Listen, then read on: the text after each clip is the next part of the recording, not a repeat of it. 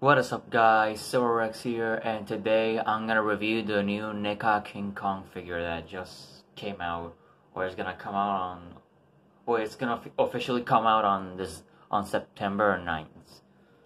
So yeah, I got this figure at Walmart, and yeah, let's just get into the review quickly. The detail of this figure looks amazing, like, wow. You know, this NECA figure is inspired. It's NECA's original design, original King Kong. It's not based on any movie except this 1933 head and the color scheme of Skull Island. Yeah, but it looks cool. The head looks cool. The teeth are well sculpted and painted. The block texture that he has, the wounds, the eyes are well painted.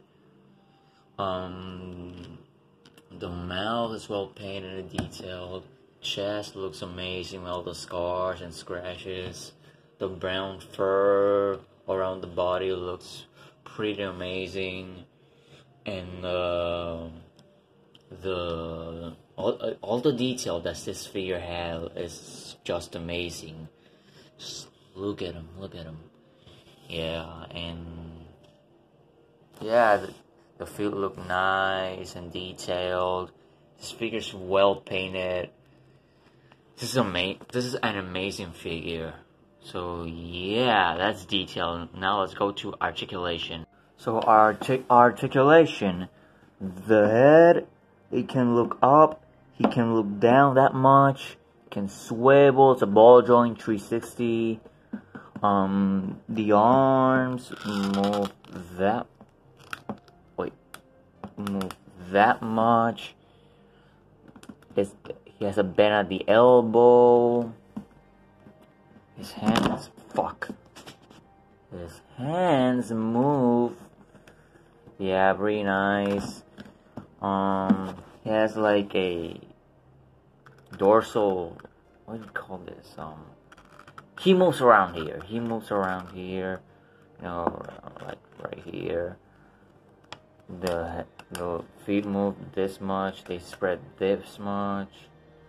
They go down together this much. Bend at the knee. And there is a hinge at the feet, but it's kind of frozen in place. So I'm not gonna articulate it that much. So yeah, that's articulation. Now let's take a look at his accessories. He comes with two open ends and fuck, he fell. He just put him right there. He comes with let me just turn off the flashlight real quick. He comes with a more Skull Island-esque head. Let me just pop that head out. Give me a second. So here are the heads. They look extremely different from each other. Not just because one has a more angry Skull Island looking head and the other is just a 33 head, but the paint job is different. Like the eyes are darker, which I like this one more. The mouth is a pinkish instead of that reddish. I don't know how I feel about that. And the teeth here are kind of the paint job on the teeth are bleeding on the gums, which is whatever. It's a quality control, but whatever. I think it's just on mine. And the fur on the head is lighter on the 33, it's darker on the Skull Island head. I'm just gonna call it Skull Island head.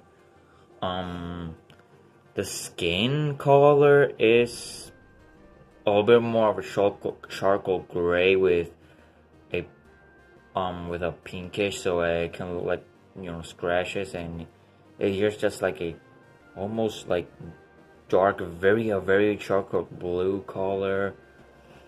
And I'm gonna have him displaying with this head because I love this head, how it looks. So yeah. And these are the hands. I'm not gonna put them on. I'm not gonna waste my time putting them on. So yeah, those are the accessories. Now I'm gonna size Kong with a few Godzilla figures. And this is where people is kinda disappointed because this is Neca 2019's Godzilla. Yeah. People don't like how he's bigger than Goji here, but this isn't a Godzilla vs Kong or 1962 Godzilla. It's its own thing, so I don't mind it at all. So yeah. But if you want to size him up with a Godzilla, I recommend you sizing him up with Kiryu Goji, because he's the biggest Godzilla there is on the Neca line. So yeah, let me get him on a post so you can see it, how it can sized up good. This is as good as you're gonna get as posting him next to a Godzilla figure that it can look decent. So yeah, this is my review for the Neca King Kong. Stay tuned that I will review this bad boy right here. I love this figure. I got this a day before this, guys. So yeah, I'm happy for having both of them. So yeah, I love the new King Kong figure. I'm happy that I got it. I got it on Walmart, you know. So yeah, that's my review for the Neca King Kong. Hope you guys enjoyed the video. Hit the thumbs up. Subscribe if you want to, and yeah, stay big, G fans.